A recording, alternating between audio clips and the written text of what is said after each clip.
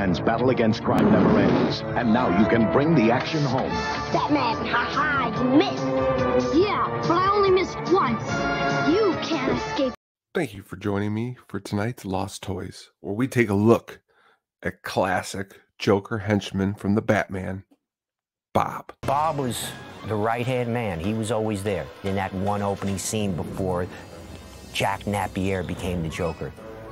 The Bob action figure was from the 1989 movie, and it included his knife, his gun, and his hat.